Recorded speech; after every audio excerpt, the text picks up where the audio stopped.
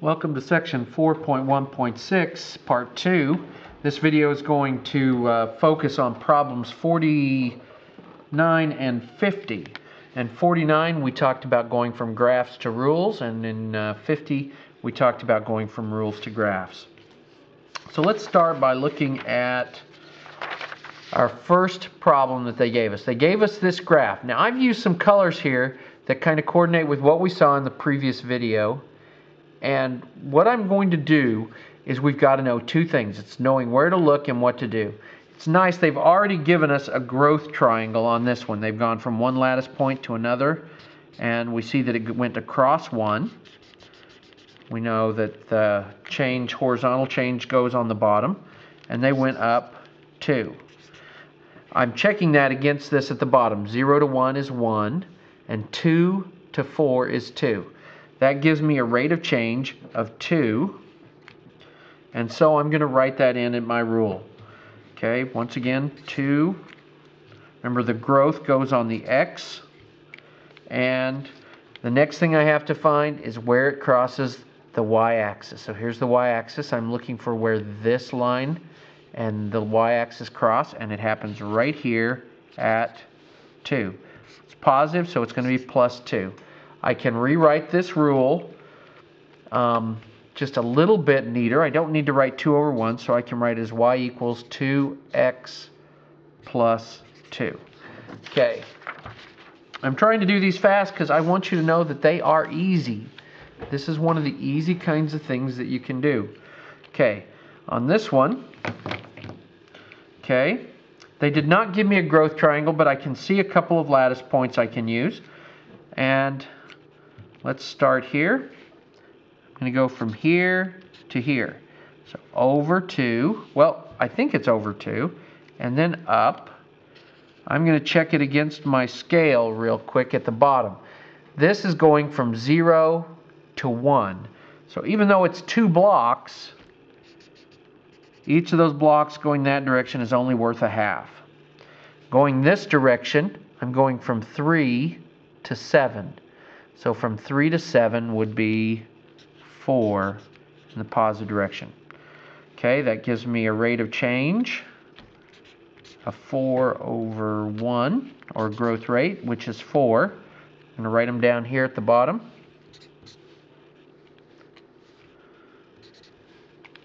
Okay, so that's done.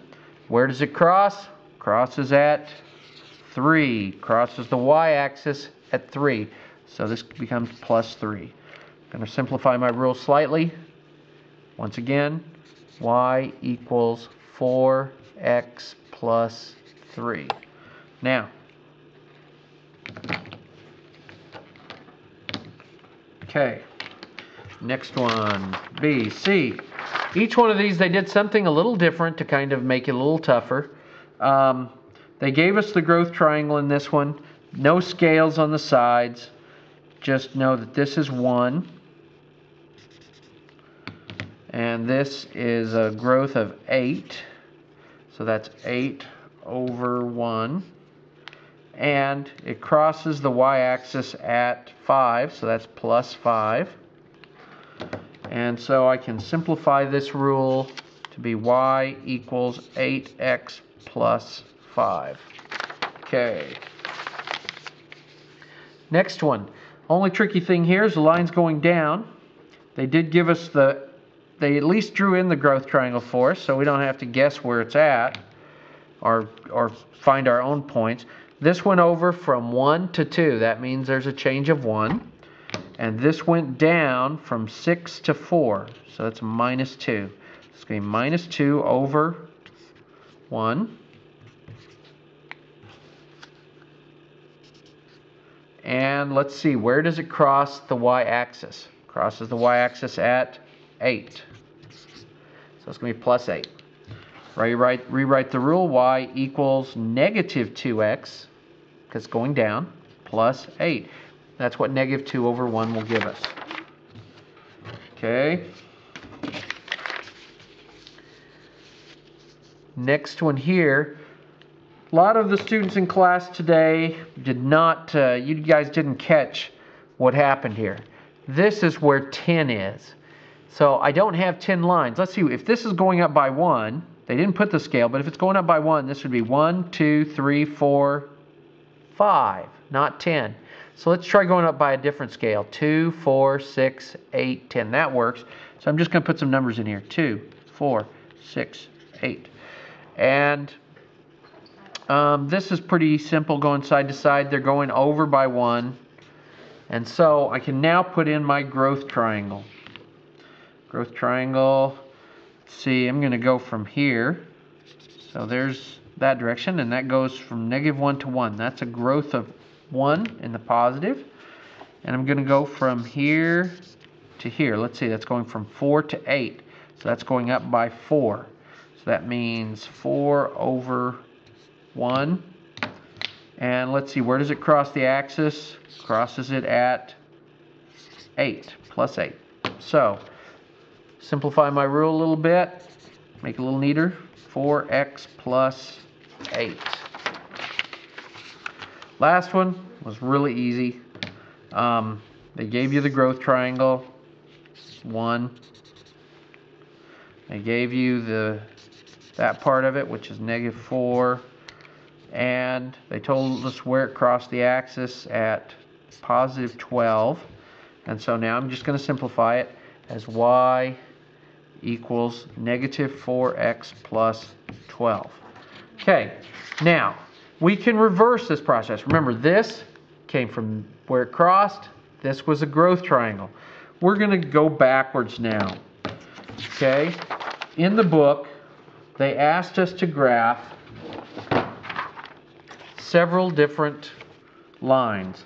I'm going to change markers here as fast as I can so I don't waste much time.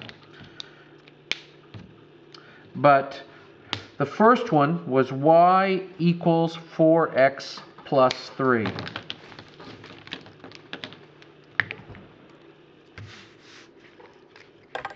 Y equals 4x plus 3. Okay, so now we're going to go backwards. I'm going to make me a graph.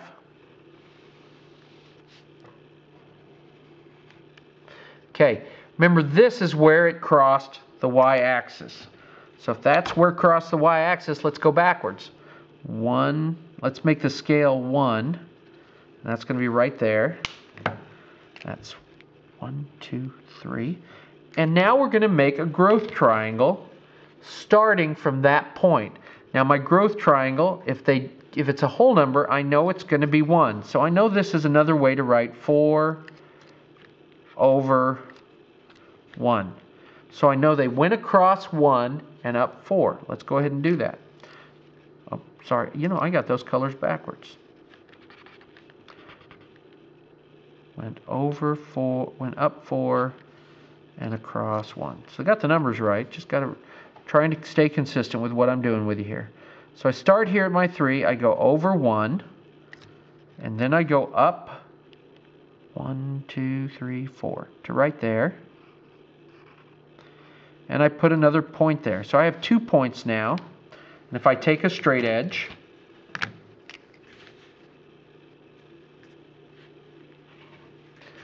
and draw it through. Okay, now it's going to be really fast on these other ones, but I just wanted you to see it went over 1, up 4.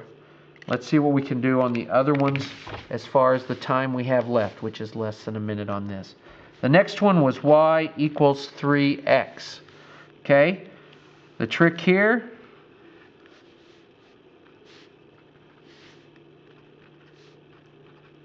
they didn't give us a starting point. If they didn't give you a starting point, it's 0, which is right there. Then the rate is 3, so I go over 1 and up 3, put my point. So I went over 1, up 3, draw my line.